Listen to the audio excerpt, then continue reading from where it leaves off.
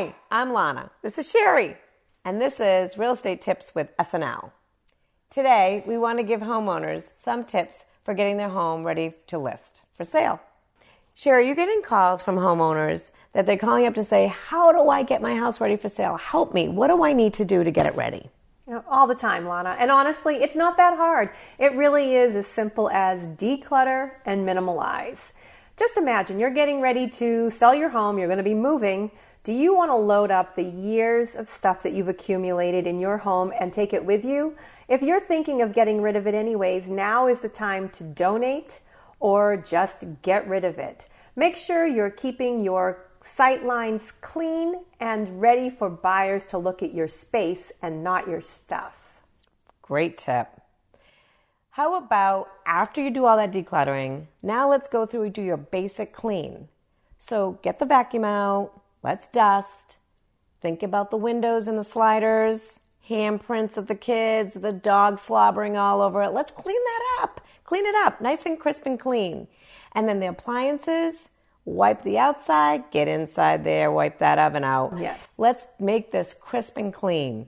What else we got? Well, don't forget the outside. Curb appeal.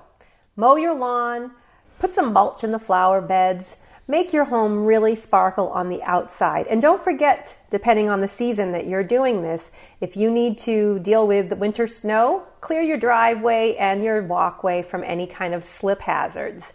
And speaking of hazards, let's not forget the ones that are left behind from our pets outside.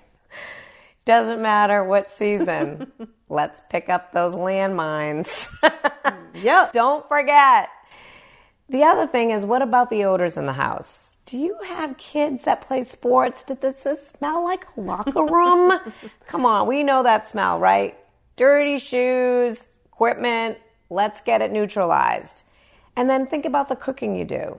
Your favorite dishes, it might be a strong odor. Let's neutralize everything. Let's take care of the smoking, the cooking, the locker room smells. Let's get it all fresh and clean. Don't forget the nice things that smell too. Candles, perfume, sometimes that's overbearing. Neutralize is definitely key. But now let's get ready for your first showing. What are you going to do? Are you going to do, well, number one, my personal pet peeve, put your toilet lids down. Nobody wants to be looking inside that thing. So get that done. Fluff your pillows, turn on your lights, and get ready for buyers to see the fruits of your labor when they come in and see your gorgeous home and want to put in that big, fat offer. I hope you found these tips helpful. You can find us, Coldwell Banker in Leominster. We'd love to be your resource for any real estate needs. Take care.